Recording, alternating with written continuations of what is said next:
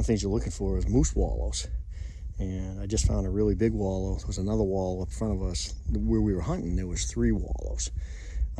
Moose wallows are where they urinate in it and they roll around in it. Big old male, and it's like a buck scrape. And when you find those are where you want to sit.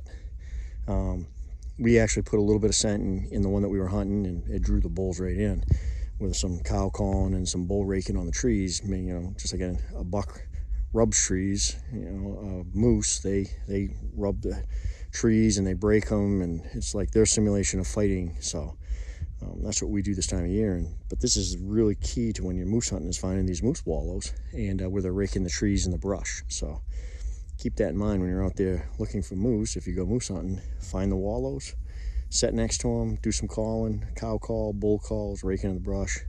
You're going to shoot a good moose, or you're going to see some moose anyways.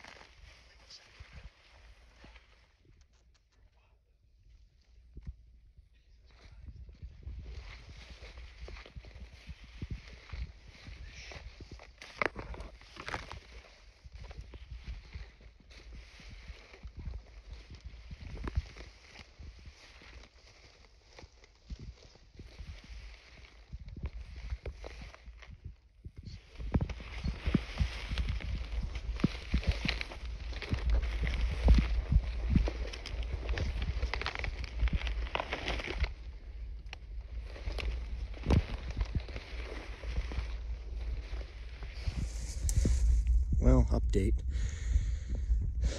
Tracked this moose for over a mile now.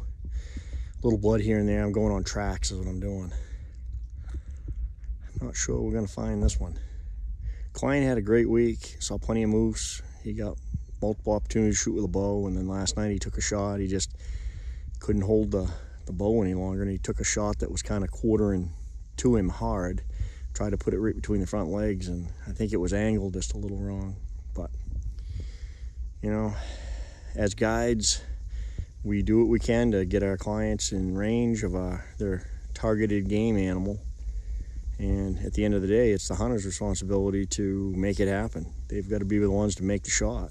And it's a judgment call on them on what shot they take. We do everything we can to tell them, you know, these are the proper shots to take. But at the end of the day, it is what it is. Yeah, I'm sure he's a little disappointed right now, but we're going to keep on looking, and hopefully we'll find him, but it's not looking too promising right now. I think what he did is he just got him up in that front brisket and kind of hit him in the back of the leg a little bit, and that's it. So I don't know. We'll keep going and see what we can do, but you know, archery isn't easy, and you know what? You take your time. You got to pick your shot, and you know, unfortunately, we may have not got this one, but you know what? We'll just keep on looking.